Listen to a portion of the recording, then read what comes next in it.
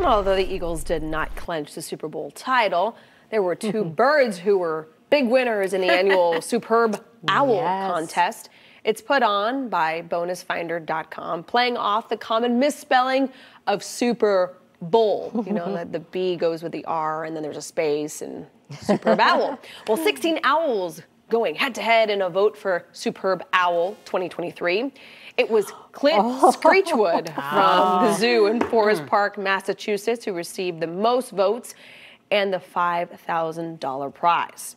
But our local owl, Sanford, made it to the finals and won runner-up for the title, receiving a $1,000 donation for the Audubon Center for Birds of Prey in Maitland. The organization rescues birds of prey like Sanford, rehabs them, and releases them back into the wild. Now, Sanford, who was rescued after he fell from his nest, is not able to fly anymore, so he remains at Audubon as an ambassador bird.